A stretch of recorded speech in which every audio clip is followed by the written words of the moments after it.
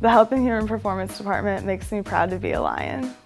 I came here initially to Texas A&M Commerce to play soccer, and I have changed departments many times, changed majors, you know how that goes, but I stayed in the Health and Human Performance Department because it is so attractive to students. The teachers come into the classroom with this positive energy and it's contagious, and you walk away engaged, and they challenge you, but they also encourage you.